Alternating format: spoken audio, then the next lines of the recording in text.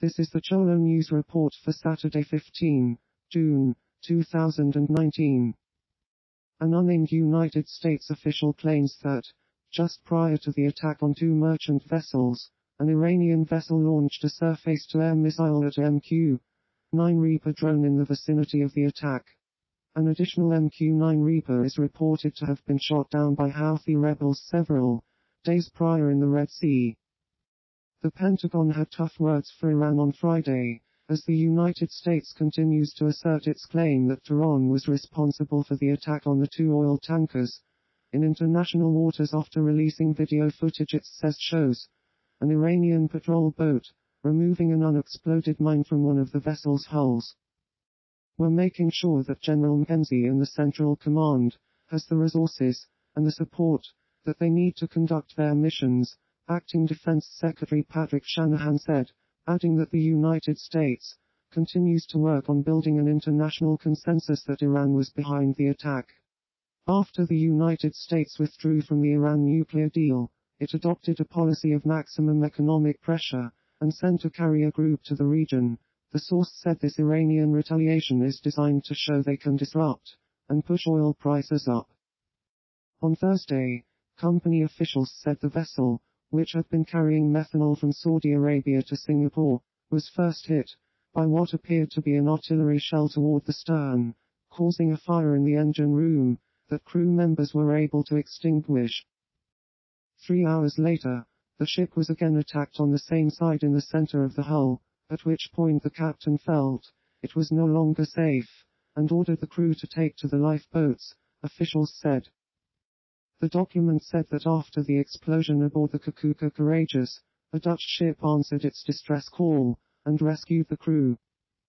It said the USS Bainbridge observed Iranian naval boats operating in the area in the hours after the explosions, and later removing the unexploded mine from the side of the Kakuka Courageous. Iranian President Hassan Rouhani on Friday accused the United States of posing a serious threat to stability in the Middle East, without referring directly to the attacks in the Gulf of Oman. Iran categorically rejects the United States' unfounded claim with regard to 13 June oil tanker incidents, and condemns it in the strongest possible terms, the statement said. Kyodo News Agency reports that during his visit to mediate between the US and Iran, Japanese PM Shinzo Abe asked Iran to release American prisoners held by Iran, though the response is unclear to the press. But Iran says it will not negotiate with the United States, rejecting Abe's bid to broker dialogue between the two countries.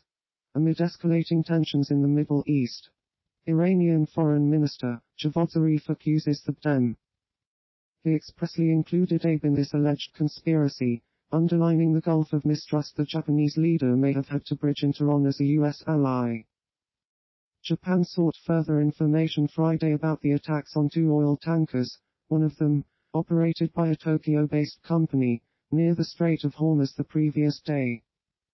All 21 Filipino crew members escaped in life rafts, and were rescued by a ship, heading to the United Arab Emirates.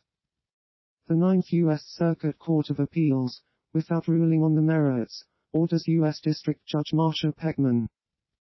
Demonstrators gather to protest U.S. President Donald Trump's announcement that he plans to reinstate a ban on transgender individuals from serving in any capacity in the U.S. military, at the White House in Washington, U.S. July 26, 2017.